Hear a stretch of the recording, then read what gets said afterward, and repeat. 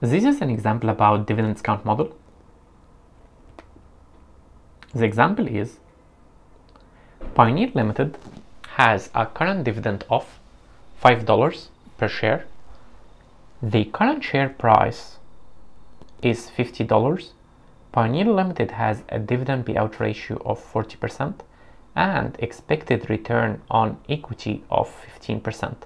Calculate the cost of Pioneer Limited common equity. So let's start with the variables given in the question. So we have a current dividend. Current, it means at present, it means now. So this is D0, not D1, equal to $5. And then the current share price, it means that the price today, B0, which is 50. Then we have dividend payout ratio of 40% and return on equity of 15%. So what is the formula of dividend discount model?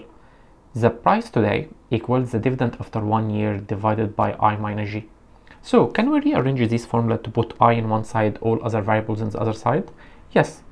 Swap B0 with I minus G and then put G's other side. So our I, which is the cost of equity, is equal to D1 divided by B0 plus G.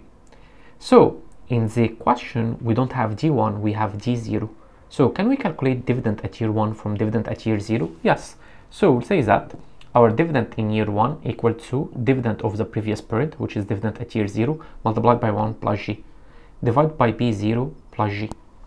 So in the question here, we don't have growth rate. So can we calculate growth rate from our financial ratio formulas? Yes. The formula of sustainable growth rate is G equals return on equity multiplied by 1 minus dividend payout ratio. So let's substitute with our variables to calculate G. So G equals return on equity of 15% multiplied by open bracket 1 minus dividend payout ratio of 40%. This will give us a growth rate of 9%. Then let's substitute in our formula of our cost of equity. So our cost of equity is current dividend of 5 multiplied by open bracket 1 plus G of 9% close bracket divided by the price of 50 plus G, which is 9%.